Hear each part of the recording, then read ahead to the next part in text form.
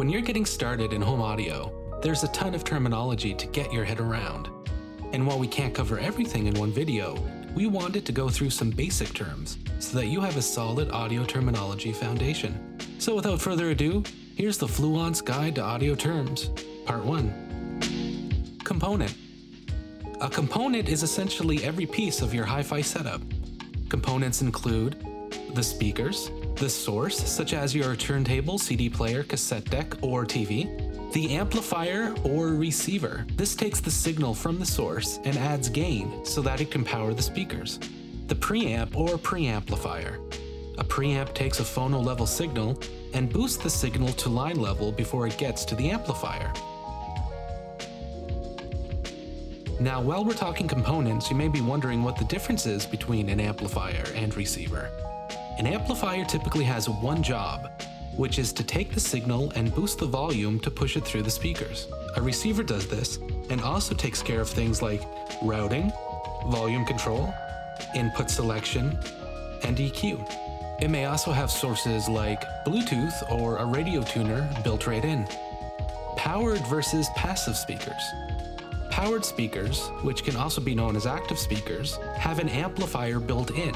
This lets you go straight from your source into the speaker without the need of a receiver. This also lets us add features, like Bluetooth playback, that we wouldn't be able to add to a passive speaker. Passive speakers are powered by an external amplifier.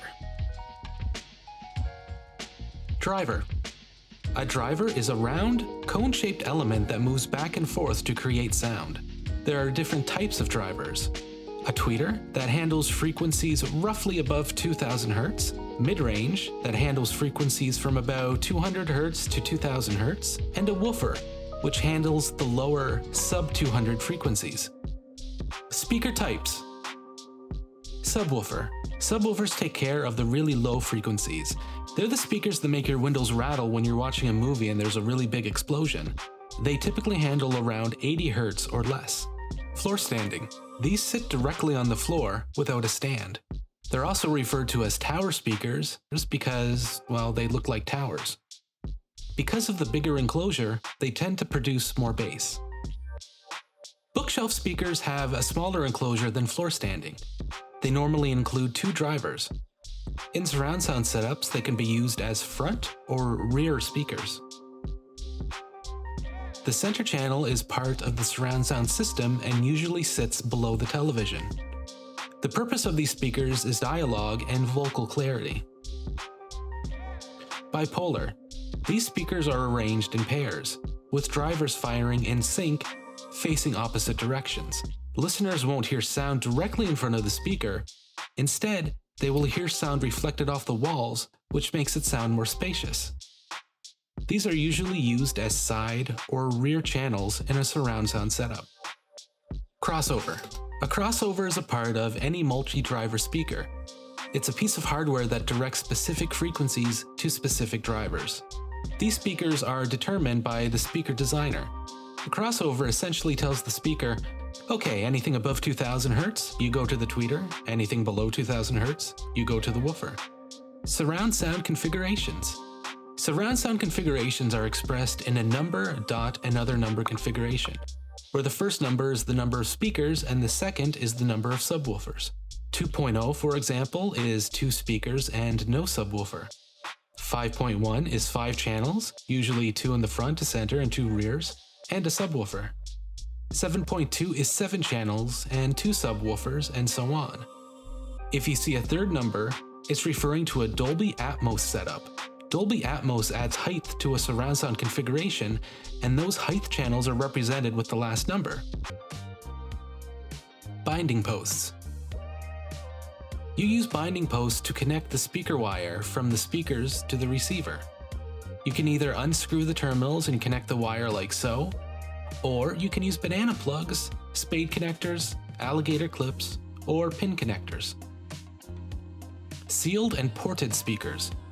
Sealed and ported refer to different types of speaker enclosures. Sealed enclosures are, as the name suggests, completely sealed. In sealed speakers, as the driver moves back and forth, the air pressure in the speaker changes. The extra pressure makes the driver go back and forth faster, which gives you a crisper sound. Ported speakers have an opening that equalizes pressure between the inside and outside of the speaker. You may get less accurate sound with a ported speaker, but you get more naturally loud bass. DSP, Digital Signal Processing. This is software that will take a signal from the amplifier and tweak it to achieve a certain goal. As a practical example, if you have a set of speakers that produce a good frequency response, but would like to have more lower frequencies, you can utilize DSP to increase or decrease the desired frequencies, or smooth out the peaks and valleys. Impedance. Impedance is a rating that is given to both speakers and receivers. Rated in ohms, they are usually in increments of 2s, 4 ohms, 8 ohms, 16 ohms, etc. The simplest way to understand impedance is to think of a hose. The lower the number, the bigger the hose, the more signal that can flow through. The larger the number, the smaller the hose, the less signal that can flow through. You may be thinking, well, I'm going to get the speakers with the biggest hose I can find, but it's important to note that the bigger the hose, the more power it requires from the receiver to push that water through. So the number of ohms doesn't mean the components are necessarily better or worse. Instead, we should be paying more attention to finding a receiver that better matches your speakers. Impedance works in tandem with power handling. This is measured in watts. On speakers, the two specs to make note of are RMS and peak. RMS, or root mean square, is the average amount of power that the speaker can handle continuously.